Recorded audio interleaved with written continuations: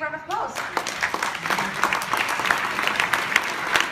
And we're going to switch now to Switzerland. We have a startup from Lausanne, and Johan is going to tell us about microscopy of living cells. That's right. You have 3 minutes for that. Are you ready? I'm ready. Okay, the stage is yours. Thank you. So welcome everyone, my name is Jan Kott and it's my great pleasure to present to you a revolution for life cell exploration. The cell is the basis of all life. Quite simply, we are cells. Being capable of interacting with living cells would therefore open a wealth of limitless possibilities. Since its discovery in the 17th century, researchers have been essentially trying to do this by looking deeper into cells. However, due to its transparent nature, it is today impossible to look inside a living cell without damaging it, even with last year's Nobel Prize technology. With Nanolive, we entirely oppose this trend. We enable researchers to finally experience cells as they are, alive and in 3D.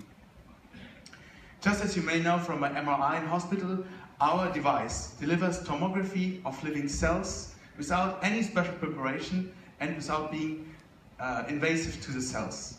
So researchers can eventually, and for the very first time, travel inside a living cell and discover its interior parts, such as the nucleus and the organelles. And there is no second-class citizenship. Pre-orders are open worldwide and available at a very affordable price through our web store online. Our product, the 3D Cell Explorer, truly is a discovery tool for everyone. Just insert your cells into the microscope and at the push of the button you will get comprehensive results every second. When I say comprehensive results, here very recent result from a cancerous lymphatic cell that was acquired at Harvard Medical School, where we installed one of our first prototypes in the US. And you can see the reaction from the cell as it is dying due to this anti-cancer drug. So with this technology, we will enable completely new fields of research and development and products for the well-being of humankind, because researchers will be able to see and measure exactly the impact of the stimuli and the drugs they apply on their cells. On the midterm, we expect this technology to impact on all of the cell-based industries: cosmetics, biotech, pharma, and medtech.